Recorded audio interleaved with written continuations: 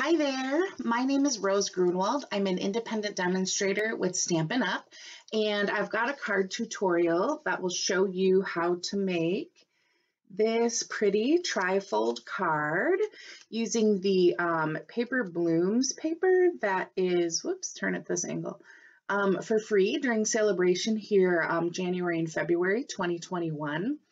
And it also uses the stamp set from the You Are Amazing kit that's in the new January to June spring mini catalog.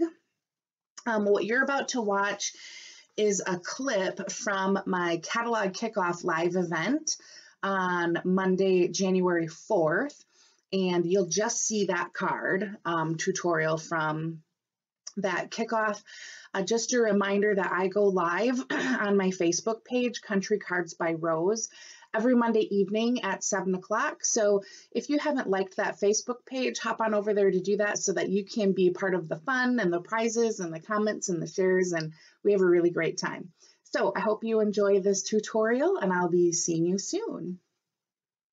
Make it super easy for you guys to get that card kit. Okay, so next card. You are going to love this card. It is a fun fold. It is amazing. Let me move some of my stuff because I'm going to need all the desk space I can get. I get a little crazy. It's like a craft tornado when I'm going live here. Okay, this stamp set, it's a cling stamp set. It is something that you can order with one of our kits that is going live starting tomorrow in the spring catalog. So when you get this kit, it will come all packaged up in this beautiful box. And when you open it, everything you need is in here to make these projects. Okay, including your twine. Now listen, when you order this kit with this stamp set, you're at 70 bucks. You're already picking a free celebration item. And you're going to get to make 16 cards plus more, especially if you pick paper as your free celebration item with this kit. Now, let me just show you for a minute. Look at how adorable these cards are. Is this not cute? And of course, they're white on the inside. You can stamp the inside. I love the glimmery. Can you see that sparkly? Easy, wonderful. Everything is cut out to do these. Isn't that beautiful? I love this kit. This is probably my favorite kit that Stampin' Up! Has ever come out with. Isn't that cute? You get to make all of these when you buy that kit and pair it with the stamp set. Now, I'm going to use this stamp set to make a fun fold for you. So let me move my stuff out of the way here. Okay, I'm going to use my favorite dies lately. I go to these dies a lot. These are the Stitch So Sweetly dies. And we're going to use a little ribbon, of course, because you know I can't have a card without ribbon. And I've got a piece of this same designer series paper that we made those 3 strips out of. Super versatile. This is a freebie with celebration starting tomorrow called Paper Blooms. And I've got a few card layers here. So these are scraps that I'm going to use. And I've got, okay, so my designer series paper is cut 5 1/4 by 12. And we're going to score this in a minute. And then I've got a little scrap of Whisper White that is measured 3 1/8 by 2. This is Blushing Bride, 4 3/4 by 3. Whisper White, 4 3/4 by 3. More Blushing Bride 3 1/4 by 5. And I am missing a piece of vellum that I'm going to have to cut really quick.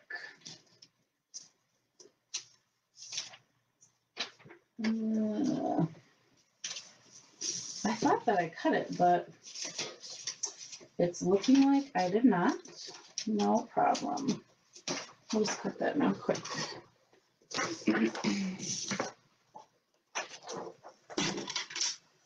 So this is, the vellum is also going to be 3 1/4 by 5. 3 1/4 by 5. Okay. Now with this 5 1/4 by 12 piece, you're going to want to very lightly, because this designer series paper is not as thick as cardstock. So we're going to score this at, let me think, 4 1/4. Nope, sorry, 4. Did my measurements wrong. We're going to score this at 4. Again, very lightly. I'm not pushing very hard at all. I just want to see that score line so I know where to cut it. Okay, then I'm going to measure up the score line I just made with the 4-inch mark, and I'm going to score again. And then I'm going to take this end piece and I'm going to cut off about let me look here. This is 1/4 of an inch. Just trim that off.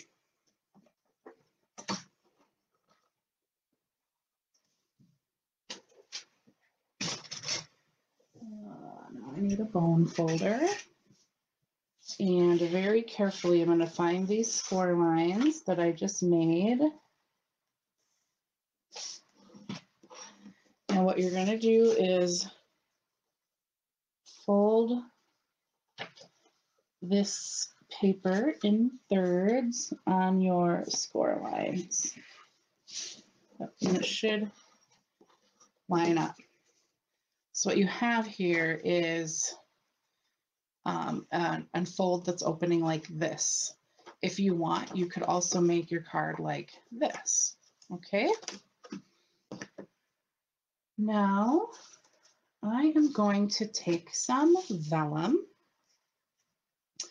and I am going to glue this. Somehow this got some ink on it. That's all right, you can barely see it. I'll put it over the pink flower. We're gonna glue this. I think that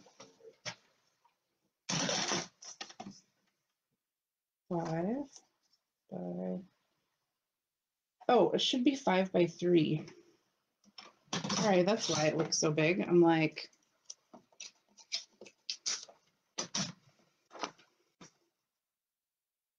no. Yeah, there we go. Okay, 5 by 3. So it's going to be a bigger gap on the top and the bottom than you have on the sides. Okay, and I am going to glue this down,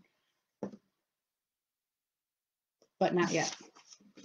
Not yet. I had to think for a minute about how I'm doing this. Okay, so let me grab my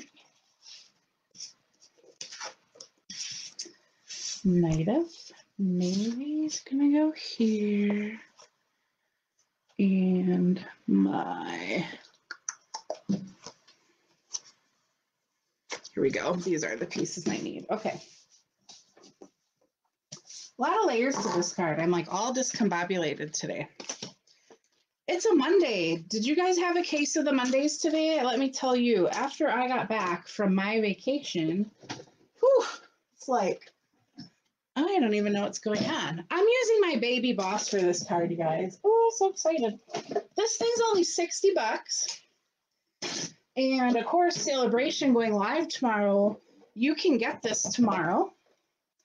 It goes on your desktop super easy. It's like the size of a purse. You can see my hand is as big as this little baby boss.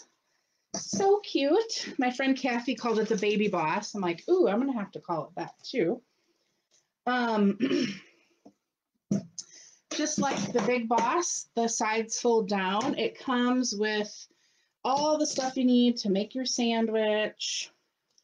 So I'm gonna make my sandwich. And I'm gonna die cut this piece. Let's see. There we go. Yeah, so this little baby boss goes live tomorrow too. $60, which means you'll get a free celebration item. Awesome. Okay. Let me put my little dies away here. Set these out of the way. Okay. These out of the way. All right, now we're gonna do a little stamping. If I can find my platform that I've been stamping on. So I'm gonna grab this smaller, is this right? Yeah, I think I cut the wrong, you know what, you guys, I cut the wrong darn. Well, we're gonna try this again because I cut the wrong size. Framelit out. I'm telling you, I got a case of the Mondays really bad today. Okay, so let's try this again. The good news is that this will fit right in here because I don't have a lot of wiggle room to work with.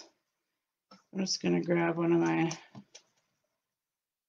Post-its here and secure these down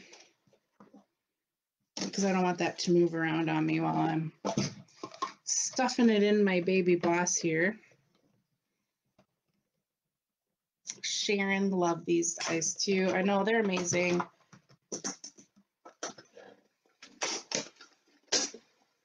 Okay.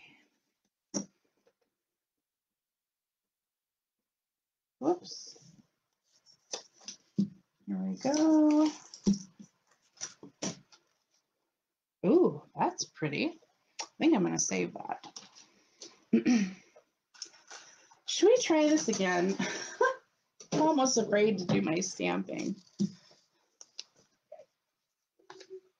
Okay, I've got that piece of Whisper White here, and I am going to grab my Rococo Rose and my Night of Navy.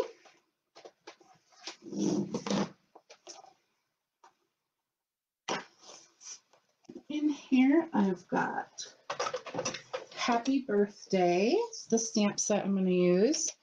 You always need a birthday cards on hand to just grab as you're heading out the door. Sometimes. Whoops, I got a little fuzzy on my stamp here. Okay.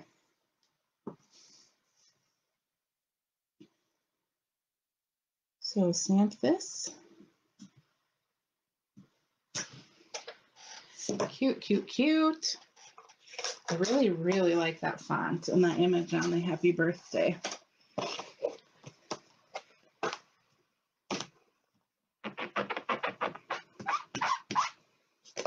right. And let's grab these stars. These little star bursts. And I'm going to stamp this, much like I did on the last card. Stamp off first. And then stamp across the front. Now, my finger must have been in the Night of Navy. So we've got a little Night of Navy fingerprint here. I guess I'll just call that my signature, my artist signature for the card, that my fingerprint is right on it. I just re-inked my Night of Navy today. It's a little juicy, so no big deal. I'm going to glue this down.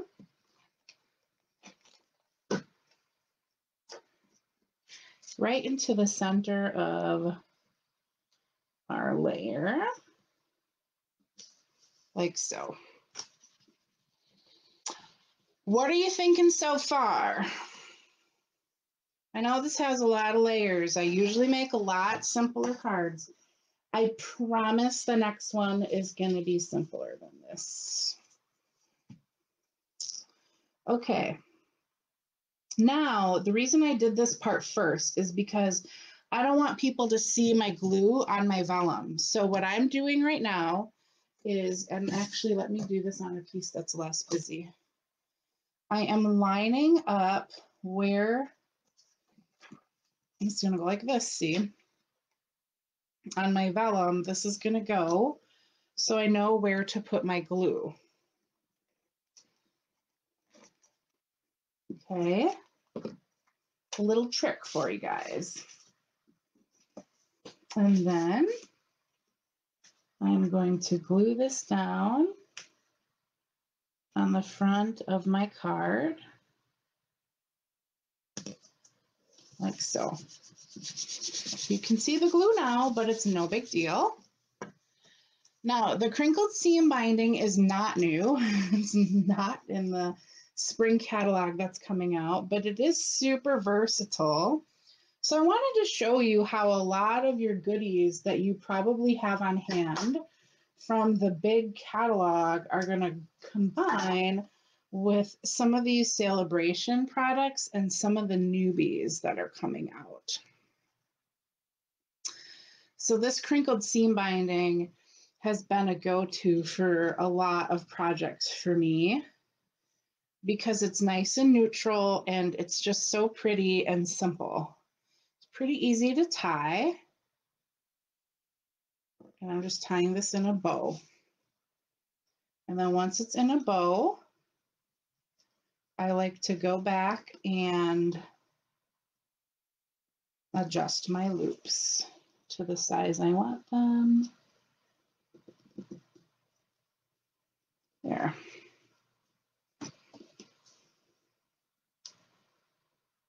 And then trim off the ends.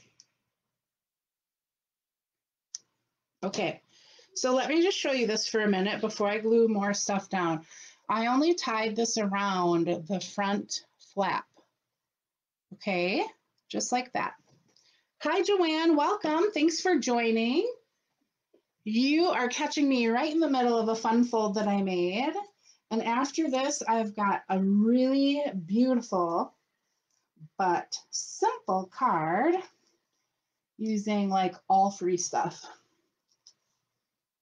And I think you guys are really gonna love it. All right, now pop these dimensionals on the back and glue this puppy, adhere him right to the card, like that. All right. Now I am going to take my seal. I am going to, I think I used too much, but I'm going to center this on my piece of Night of Navy. And again, that piece is 5 1/4 by, sorry, 5 1/2 by 4 1/4. So it's centered here, like so. When you open it, you're going to get to see both sides of the designer series paper. Now, what I did here is, let me think. Yes, I want to go like this. Yep. All right. So I've got a piece of the, Blushing Bride, and this is 3 1/4 by 5. And then a piece of Whisper White that's 4 3/4 by 3.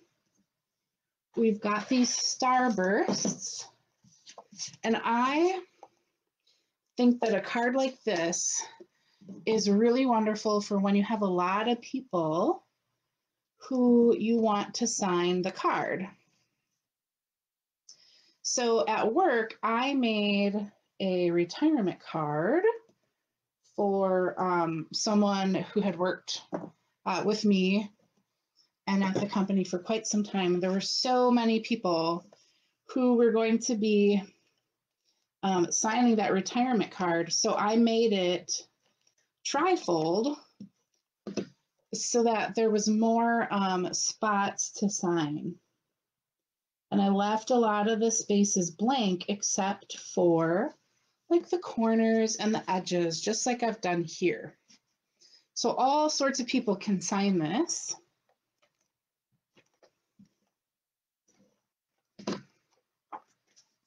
And then I'm going to center this right here in the middle. And then I have a piece of 4 3/4 by 3 Blushing Bride, and I'm going to do the same thing.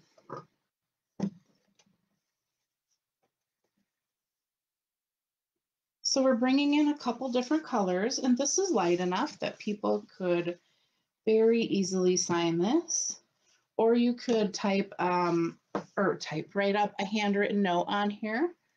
All sorts of things you can do because there's all sorts of space. Now, if you wanted to stamp this up more, you definitely could do that too. Oh, I hear those angels singing with my seal. I'm so happy to have it back. And I'm just going to center that as best I can here on this layer. And this card is done. Took a little bit to get there, but isn't that adorable?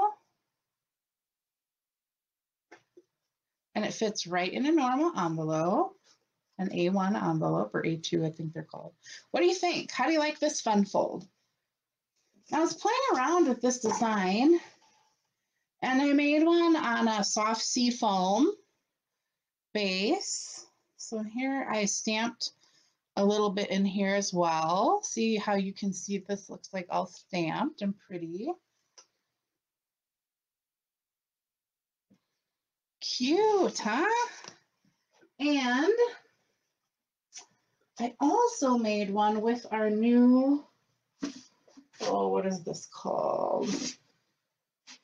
Okay, these are Golden Garden acetate sheets, and they are designed to go right over the top of, I gotta find them. Why can't I find them here? Oh my gosh, I can't think of the name of the paper. Here it is. Fine Art Floral Designer Series paper. This stuff is gorgeous, and oops, I'm going to be creating with this. Love this sheet. This is new in the spring catalog. I love the painted look of this stuff. Oh my gosh. So beautiful. I love it when designer series paper can do all the work for you because it is that pretty. And I started buying 2 packs every time I buy it so that I'm not afraid to cut it up. But anyway, here's how this one looks. This one, the glue came off a little bit. My liquid glue, I didn't get it far enough in the corner. Isn't that pretty? And this one, I just made this 5 1/2 instead of mounting it on a cardstock base, but I feel like when I mount it on a cardstock base, it's a little sturdier, and I think I personally kind of like that a little better. This ribbon's new too. Isn't that pretty? It's like all shimmery and glittery. Oh, I love it. So there's a few fun folds for you. So there you have it, this adorable trifold card. A lot simpler than you think. If you don't have a Stampin' Up! Demonstrator, I would love to earn your business. It is my passion to help coach your creativity and inspire you. You can check out more inspiration from me on my blog, countrycardsbyrose.blogspot.com. Also, just take a minute and subscribe. I think there should be a a picture up there, up there in the corner or down here, to subscribe to my YouTube channel. And also, if you need supplies, you can go to my blog, countrycardsbyrose.blogspot.com, and get a link to shop my online store there. I hope that you have enjoyed this project and have a wonderful day.